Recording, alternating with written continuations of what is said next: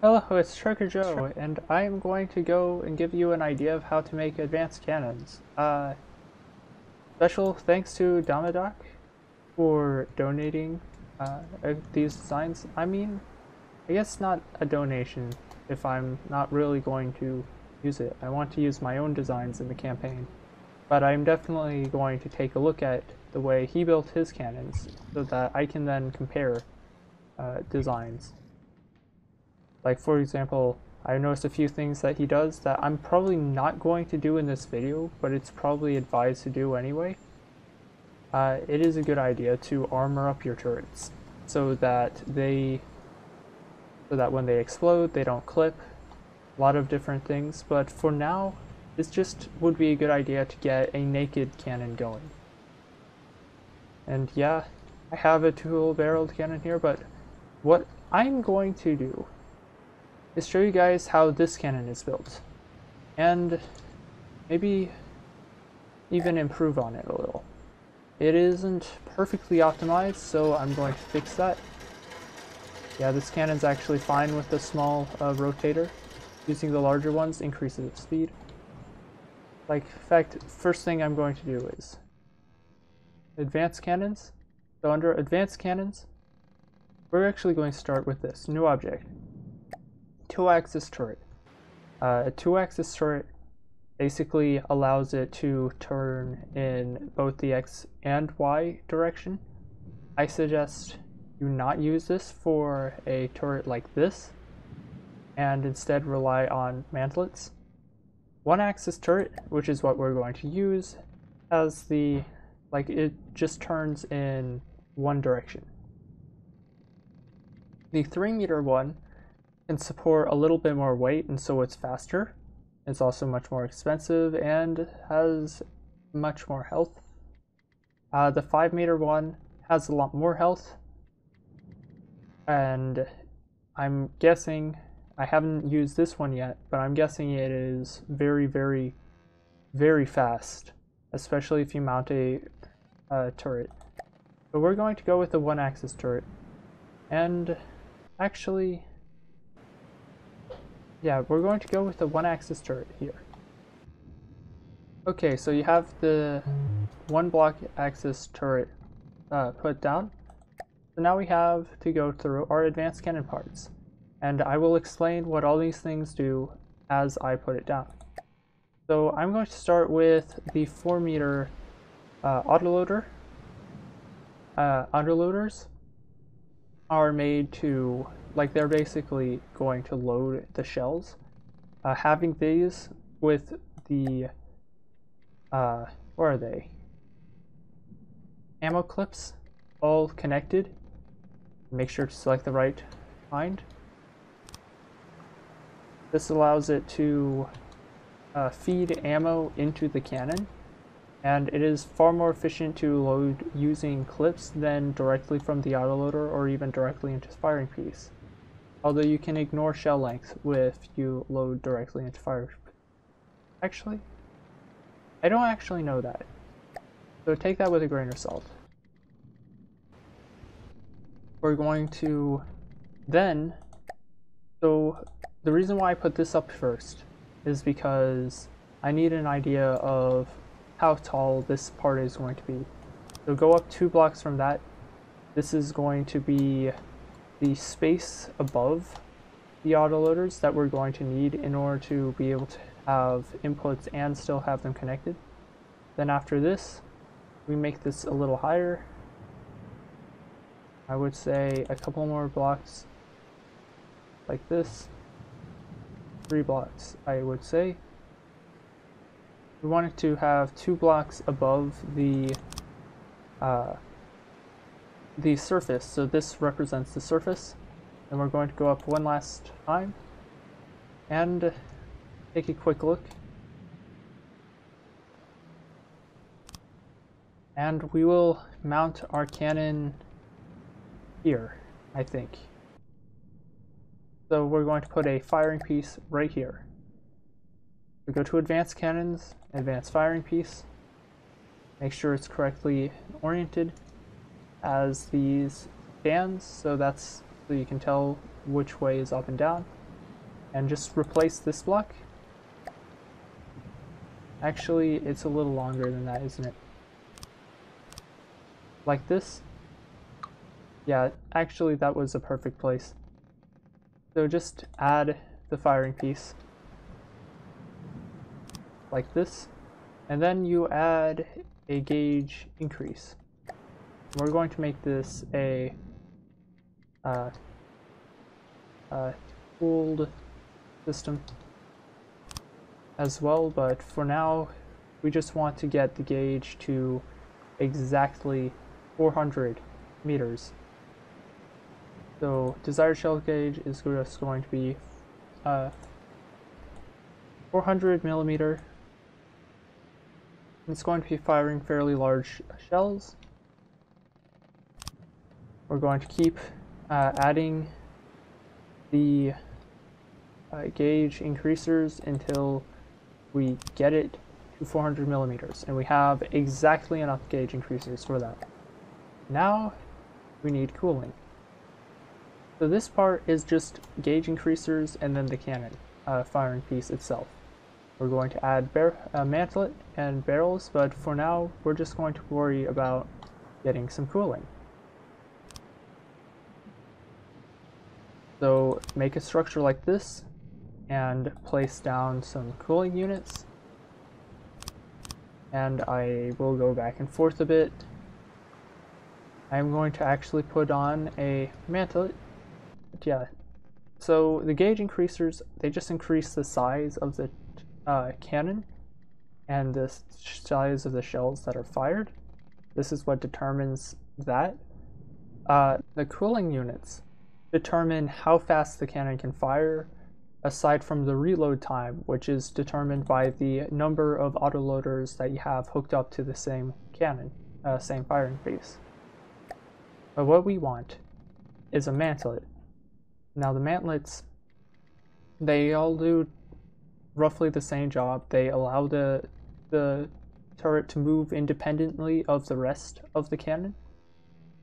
So, for example, the 1 meter tall elevation mantlet would give me some up and down movement.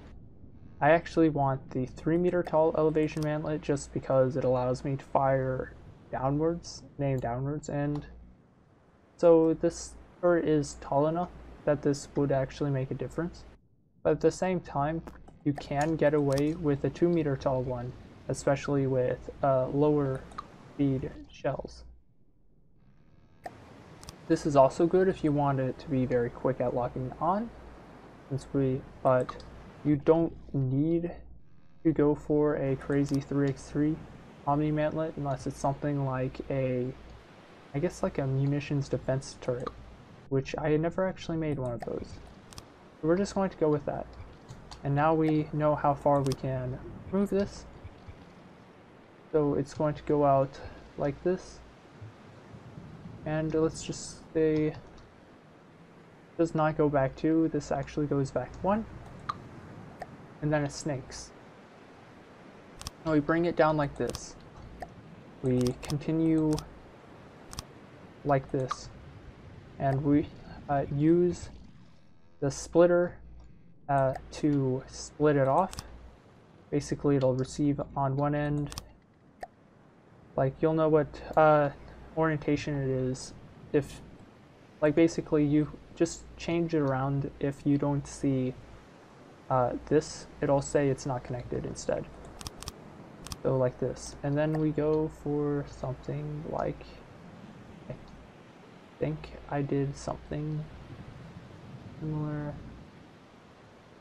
to this. Yes. So go and connect it up like so. Now these do go in multiple directions, although what I'm going to do is have a couple extra cooling units right here. And then I'm also going to have this as the final stage. Actually, no. Let's make it a little taller. So now we have all this cooling. And this is the upper part of the turret. And this is what we're going to ultimately want to armor up. This is what we're going to be mounting our weapons and our recoil suppression onto. This is the cannon.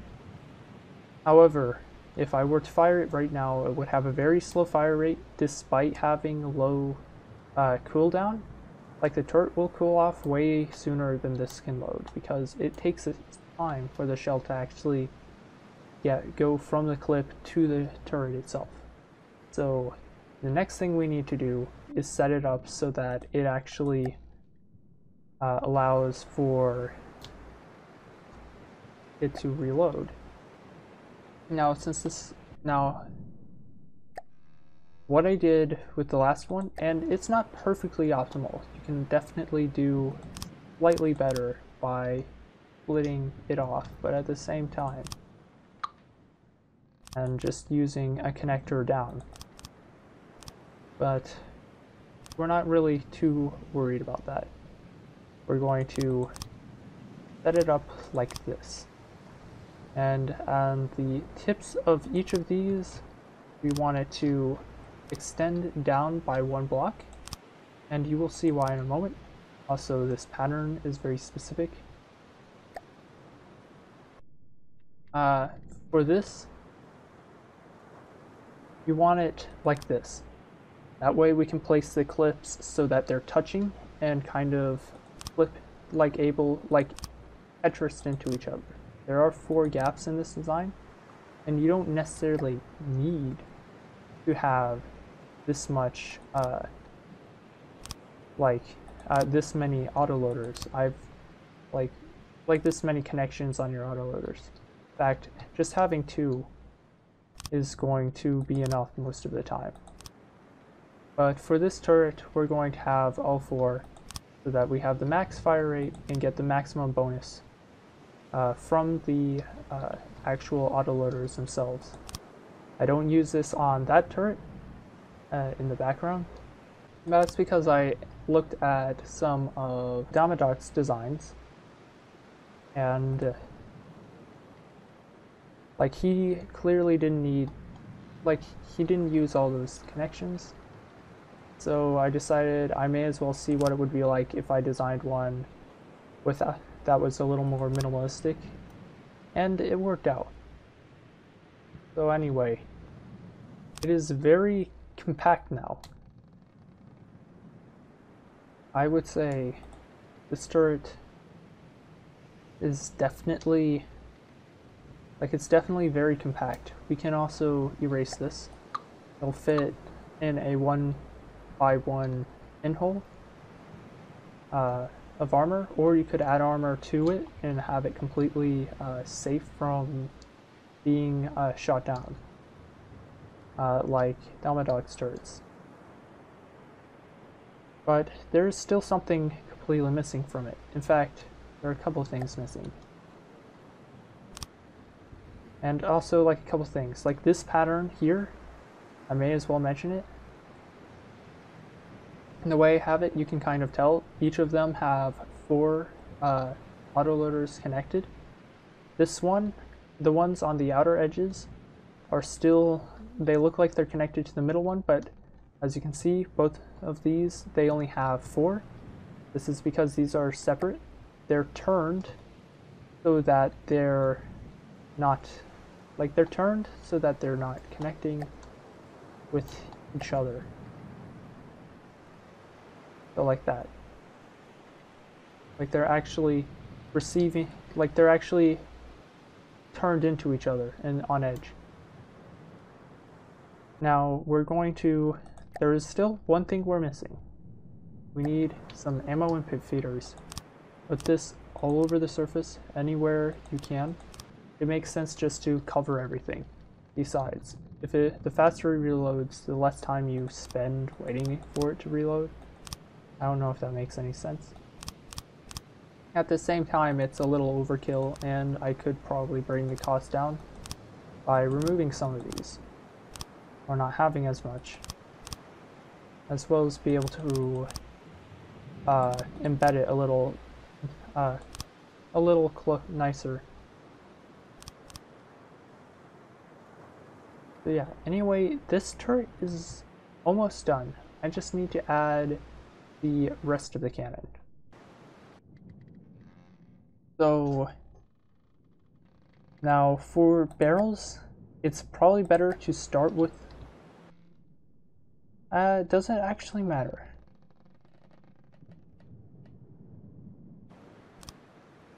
I mean, it depends. If you have thick armor, I would put this on the inside, but if you don't, because they're weaker, it's actually better to just start with the barrels. I'm going to use the heavy barrel start. I'm going to have 2 heavy barrels coming out here, and heavy barrel end. That is how I have this one, right? Yeah. And then I'm going to put a, where are you? A bore evacuator here. I'm not going to use a muzzle brake because that slows down the velocity of the shell, and I will get into shells in a moment. Now there's still one thing that's still wrong with this design. It will fire. This thing at this stage is going to be able to fire at a pretty decent rate, and like basically, like I believe once every 1.2 like 63 seconds, which isn't bad.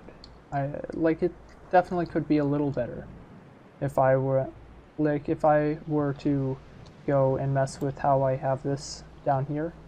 You can definitely replace a lot of these things, these connectors, which by the way, connectors, they only connect components. They will only connect autoloaders. They will not connect anything else. So don't even worry about putting things like recoil suppression on these, because there is no room for them. So I'm just going to go and make the same cooling system that this has. And so that would be 2 6-meter ones and 2 4-meter ones. So go into, also there are railgun parts. Don't worry about those for now. For this cannon, it's not relevant. For this one though, it is, because I can either increase velocity or accuracy with it, depending on what I need. Now, hydraulic recoil absorbers. These basically will give you a certain amount of recoil suppression, and that's going to counter your recoil. So having 2 of these and then 2 more of these should give it some recoil suppression. It's not going to show up though because there's no shell. Anyway, that's the camera done. Camera? It's a camera? Yeah, this thing. Well, I mean, they both shoot at things, so I guess by that logic you could say it's a camera, right? Right? Okay. Tongue fumbling aside. We need to make the shell now. Now for this, it's a 400-meter shell, so I'm guessing. I'm not good with shells, and I'm definitely not going to cover everything with shells, but I am going to just get this cannon to fire, and just to kind of showcase its power. Also, there's no point in having this. Ignore this one. This one's just for that big cannon, so don't worry about it. I am going to copy off of this though. So you want to make sure to grab the ammo controller. Also, Flag Monkey. Black Monkey Mark 9, I believe. That's pretty cool. You want ammo customizers. You do have the single modules. I believe that's for 500-meter cannons and like in between sizes. But if you go by a completely 400-meter one, I should be able to have 8 of these. Unless I don't know what I'm talking about, which is very possible. That should be 8, I think. We shall see. So just place anything. I'll just place a HE warhead body. I'm going to set this to 400. And let's see. This is too big because I miscalculated. Let's just keep doing this. One more. There we go. Yeah, I miscalculated. Apparently I could only have about 5 of them. But that's fine. Just note that it needs a 4-meter shell rack, and the shell itself is exactly 4 meters long. This is good. You don't want it to be shorter than that. Like, you don't want it to be shorter than the length of its shell rack, although you can get away with it. It's just better to have a uniform gauge, like 400. Now, if it was 408, then it would need a 5-meter shell rack, and it would only be 80 millimeters longer, which that's a problem, and it is not worth scaling it back and using a single piece for when you can just scale the gauge down by 8 millimeters. Anyway, now with that out of the way, I'm just going to make a quick shell. The shell system is so complicated, even I don't understand it completely.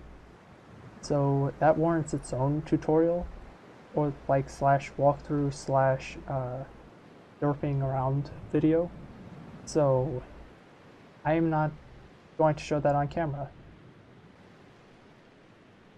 Okay, I got my design. It's just a simple frag missile setup. I'm just going to go and mention a few things. This I could change, but since it's frag, it doesn't matter. I could leave it at 10. I normally put it at 5. So basically, gunpowder casing. I have gunpowder casing. Why would I ever want to slow the shell down? Like, really?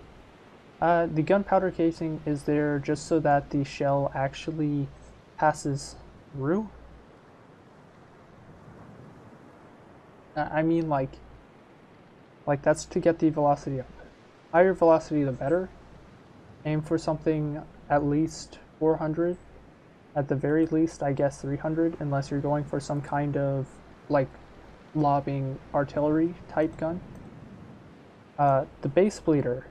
This is something that I didn't actually know what to do with until I went and talked with Domadoc a bit. So the base bleeder actually reduces cooldown and increases the velocity by a bit. So there is no reason not to have a base bleeder on a shell. Like, especially with the fact that it reduces the cooldown and increases the velocity by a bit. So you definitely need one of these. It does make it a little bit easier to detect though, so I would be very, very careful. The inertial fuse is going to make it so that if it deflects off of something like shields, it goes off. Like shields or armor, it'll go off. The frag warhead creates an explosion of fragments, basically. And if you set it to 180, it gets a damage buff, apparently. And that's why it is used over HE. I have all 3 of these set to 180. It used to be better to set them to be as concentrated as possible. Now you just have it like open. The frag head is just going to be left normal. I don't actually know what to do with this. It's probably better to make it 180, but I'm going to leave it at 60 just so that it has some piercing effect. So yeah, this is the shell. We're going to load it up into the cannon, and once it's loaded, I will just fire it just so that you guys can like see.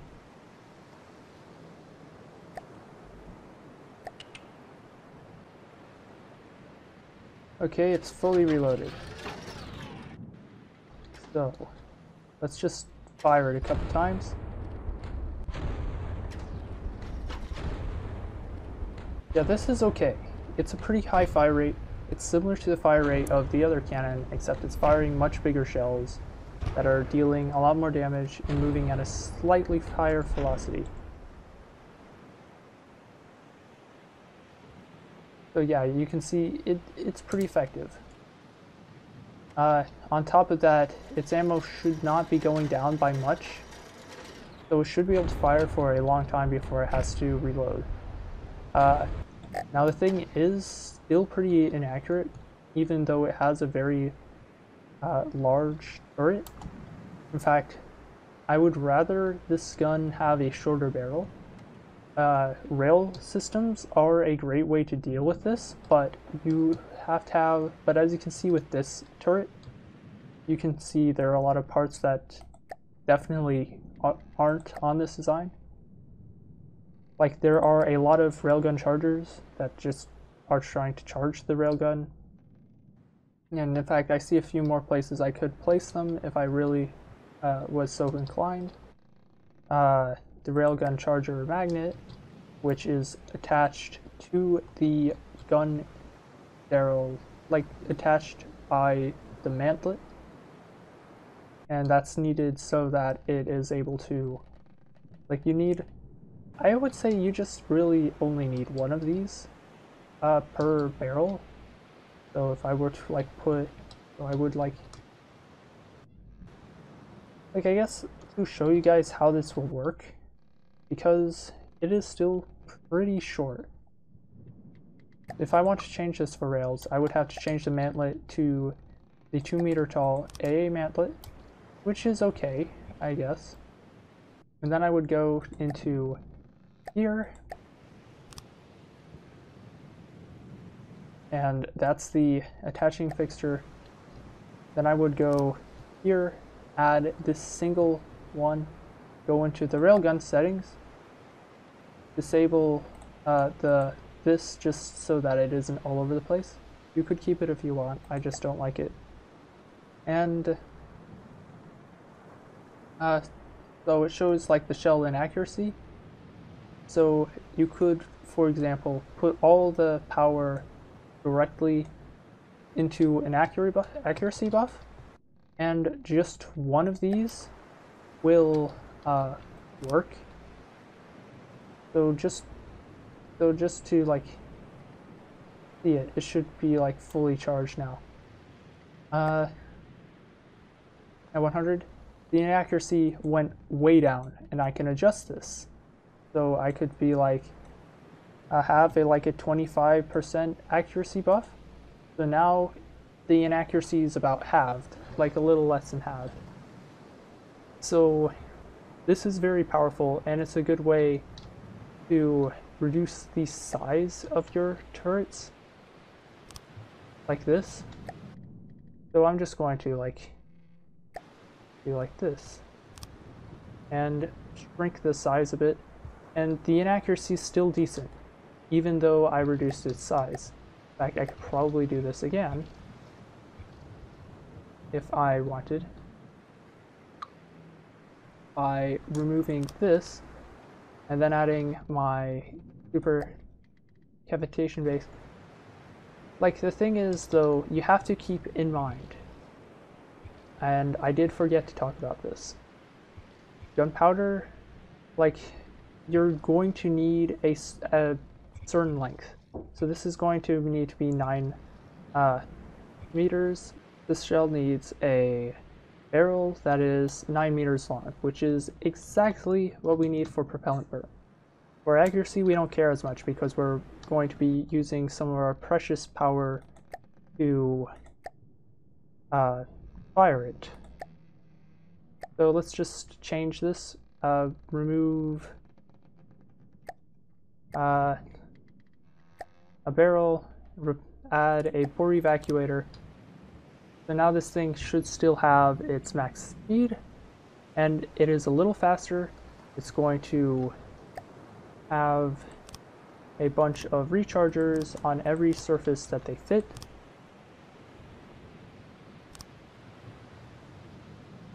Like this.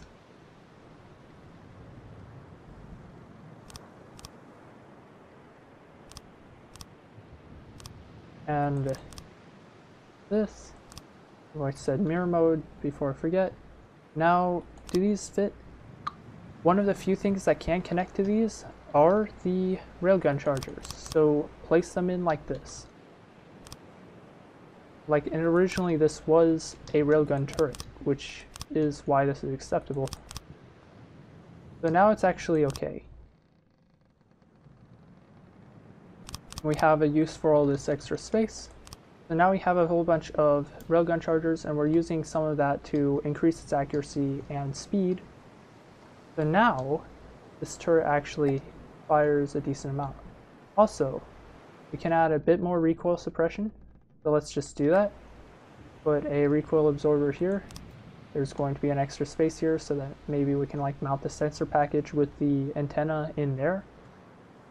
And we're going to do a similar thing here with a single.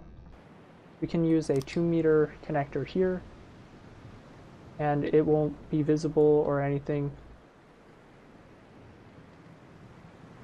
Like, it is just going to clip through the mantlet a bit. We could actually connect a single recoil absorber here and connect it to one of the side pieces. So now it should have enough. So it's like one thing to note: adding the rail system has increased its fire rate, but it's also no, it hasn't increased its fire rate. It actually increased its recoil, and we're just compensating by adding a few more of these. Increasing the length of these probably will help too. So like this.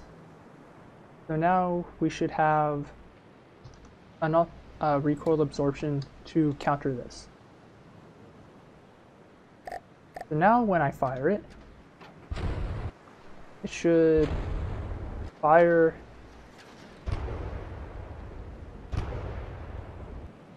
should be fairly accurate even with a short barrel. In fact, it's even more accurate than it was before, and it fires at a higher speed. But it is using a bit of power each shot. Not much, but like 500. But just having that single rail charger, like rail, and like the basic rail charger system, with the like charger recharger system, we have managed to get this turret firing at a higher rate, like higher accuracy and higher speed. So this makes it a little more effective, and it just costs a little bit of extra power to run. And this is what I would be going with for a final design. So the final part of making your cannon. Once you're satisfied with a design, I suggest you go and you armor it up or something. But once, add sensors if you're so inclined. If you like having turret mounted sensors like I do. And then I want you to go and save sub-object. And this is how you save it. And I'm just going to call this thing, I don't know. Actually, I'm going to call it Rail Slinger. It's a rail slinger, guys. It slings shells. It's a slug rail slinger. Yes, yeah, well, why not? A slug rail slinger. That's the most derpy name I've ever come up for a turret. But as you can see, it is pretty good. Because I decreased the length of the barrel, it no longer clips with that, which is good. Also means that it'll be easier to mount on a ship. And if I let it fire at Damadoc's creation over there, you can see it's actually a really powerful shell, especially if it hits a flat surface. So yeah, already got lots of little holes and damage. Anyway, it appears that I'm all out of time. Hopefully by now you have a vague understanding of the advanced cannon systems, the components, and how they work. I didn't script this, so I may have come off as a bit rambly. Hopefully that doesn't cause a problem or anything. But we made this cannon. It actually is fairly effective, and I will be using it on the song. See you next time.